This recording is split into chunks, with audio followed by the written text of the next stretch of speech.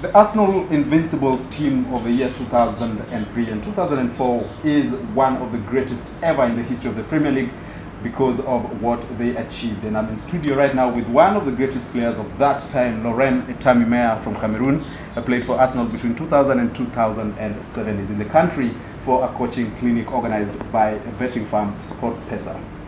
Lauren, what have you been doing since retiring from football?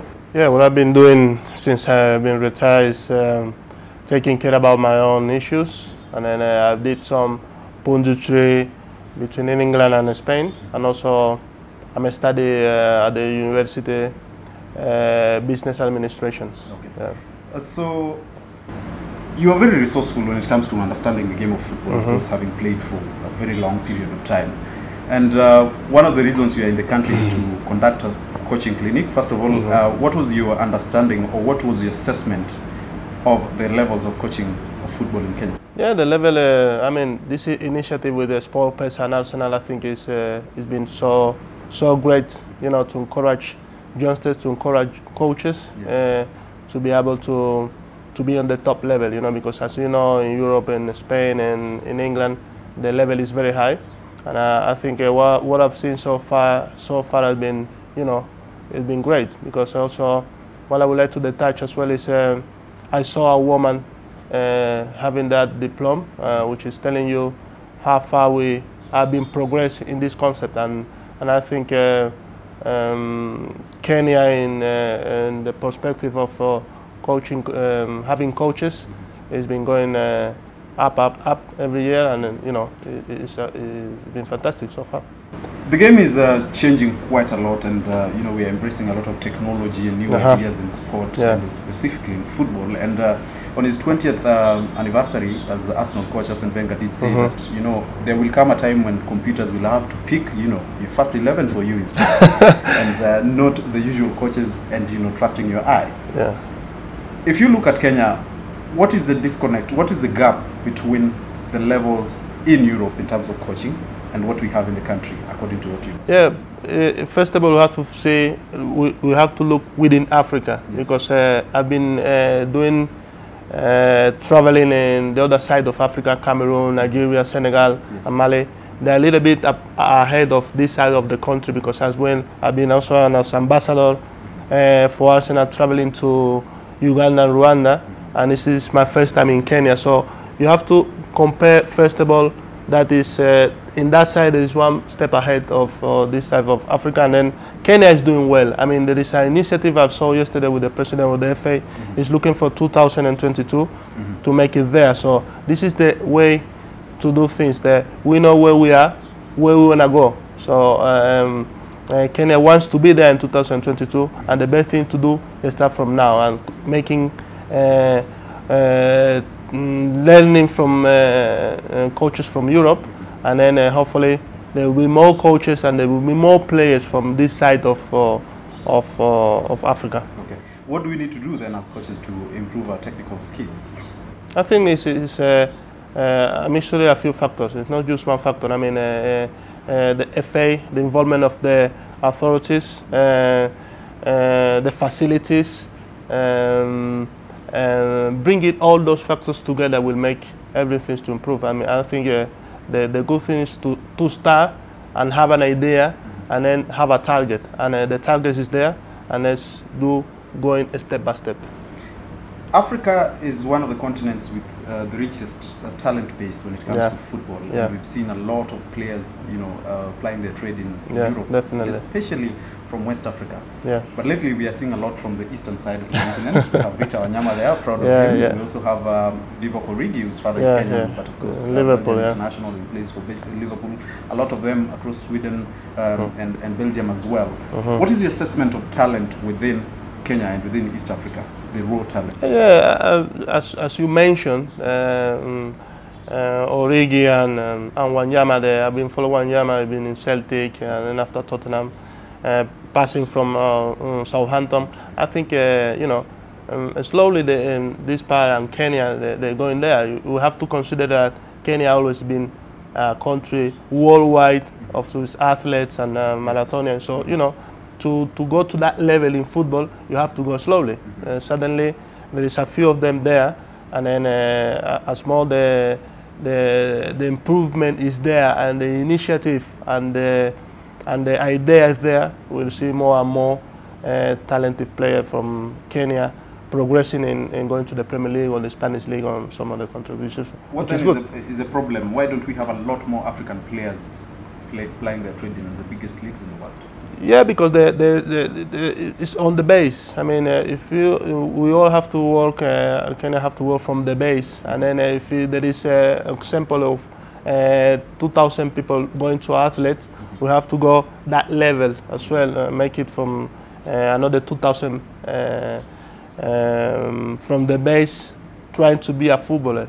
So this is the only way to progress and to get to that level. On the side of coaching, not many, black coaches are there in the European leagues. Most black players, end their careers, and it's just that they don't progress as much into the coaching aspect of the game. Why so?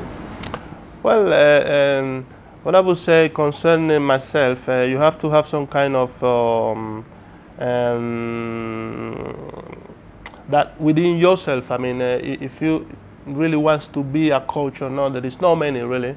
And then I think it's something that it goes slow, and it will be a time that when we see a black person and a black coach winning something or being in a big club, it will encourage other ones to say, look, this guy, he made it, I can do it as well. So that's the first step, to see one black person coaching a big club, and then it will be example for the rest. Do you think, having accessed the coaching pool and a bit of talent, do you think Kenya can make it to the 2022 World Cup? Yeah, I mean, the intention is there. Yes. They are working on that way, which is good. Nothing is guaranteed in life, but the good thing is that they've got the willing to be there, which is great, and hopefully they will make it. All right. Let's talk about your Arsenal career then. And between 2000 and 2007, 241 appearances for Arsenal, and quite some goals there. How was it playing for Arsenal? Yeah, it's been, taking a synopsis of my time on Arsenal. It's been great. It's been fantastic. I mean, because it's not easy to be in a top team and play regularly without having any injury, without another different distractions. And I feel proud, and I've been fortunate to be as well in managing such a great coach as Arsene Wenger. One of the things you must surely be proud of most is the Invincibles year of 2003-2004, winning the league unbeaten. How did it feel to be part of that team? Yeah, I feel very proud. I play the likes together with Thierry, Dennis, Pires. I mean, if I have to bowl again, I would like to repeat one again and again. I mean, but how difficult is it to achieve that kind of feat? It's not easy. It's not easy. I tell you. We see that we made it, but there was many games that we were down, we were losing, and then we had the strength, the mental strength to bounce back and win those games. So that show you the spirit of that squad. Apart from the quality, it was commitment, the spirit. We were fighting for each other. I mean, that made us be the 49 unbeaten. There's always that one player who stands out in a team of that kind. Who would you pick, away from yourself, in that team as the most standout player? Obviously, the most is Thierry Henry. I mean, what he did is unbelievable, because we see so many players that they've got the talent, they've got everything, but mentally they are not focused to be the best every single day. And and Thierry has that. He wanted to be the best player ever for us, and every single day of his life. So that's made it the top scorer for a club that more than 100-year history, which is amazing. During that period of time, the rivalry between Arsenal and Manchester United was legendary, so to speak. And feisty matches, you're always fighting. And there's one specific picture where you held one by the neck. Take us through those matches against Manchester United. Yeah, there were two teams that we were fighting to win things. I mean, we were that generation. We were the best. So we played many games. So that one, it was the consequence of many challenges between each other. So on that stage, you know, there is some point that you cannot control yourself. I mean, you know, it missed the penalty. The emotion was flying around. So everybody, you know, was over there. Okay. Yeah, but you know, if I have to defend my teammates, I will always do it. You'll always do it. Yeah, definitely. And, you had to, you know, stand out with regard to that in very many occasions. You had several injury stints within your Arsenal days, and one of the things that you are meant to, you know, instill into the new coaches that we have right now is the issue of sports medicine. Yeah, definitely. Between that time and this day, what are the advancements that have been made in this field, and how can Kenyan coaches then adopt that kind of? I think one of the key points is the prevention. Okay. I mean, the prevention is crucial, because if you prevent, you analyze each person, muscular, and you analyze everything. You take care about each player. Yes. You can make a program that to prevent injury during the year. I mean, and also the pre-season. While you're doing the pre-season, it will stand for you for the whole year, especially when you play 60 games a year international. So I think nowadays there is more, the teams, they need the income, so they have to travel around the world. And if you make a 2-session training a day, you don't rest. After training, you go to the interview, you do the sponsorship. Your body cannot recover as you stay 10 days in one place, just training, and in the morning and the evening. So that's why we see the majority of the teams, they've got a lot of injuries. It's one of the issues, not only that, but of course it's one of the issues that they have to look at it and combining with the prevention. Okay. Last season in the Premier League, we did see one of the things that you rarely see in sport, in the world of football. Leicester City, from fighting relegation all the way to winning the Premier League. Yeah. Does it signal some sort of a paradigm shift in the Premier League right now? Yeah, it's awesome. What they did was, you know, brilliant, and you know, now now they've got that pressure that they know that the people they're gonna attack him, they're gonna attack them because they were the best. So now they drop down, they go to the real level. Okay. But what they did was amazing, yeah. Your Cameroon career, Sydney 2000, you win an Olympic medal. And then after that, Cameroon is not, okay, up until what? Is it Yeah, 2002. Sorry. 2002. Yes, the golden generation just went, and Cameroon these days is no longer the Cameroon that we knew in the past. It's a country that any tournament you must win. Yes. And since our time, Cameroon didn't find the generation that to continue on that level. But I've been watching now. There is some youngsters coming out. They play for Liverpool. They play in Germany. Some in Spain. Like Cameroon is still there. I mean, I think in this African Cup, they will be able to improve what they did in the past. In the past. So going forward, your post-football career now, what will you be doing in the future now that you have had a taste of what coaching looks like? Yeah, I'm looking more in within football, but some other directions. Okay.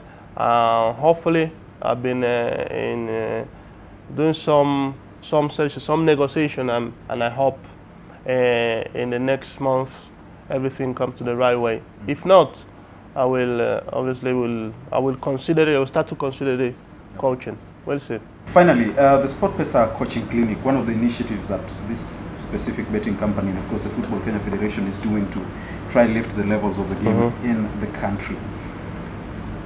How can we tap into the resources of the developed world in terms of sports and in terms of football into our own system and try to develop from that? How important are things like the Sport Pesa Coaching Clinic to the development of our football? It's very important. I mean, what they do is Sport Pesa together with Arsenal, is to spread and to encourage that the kids that they don't have the opportunity to be in a proper condition to get the knowledge.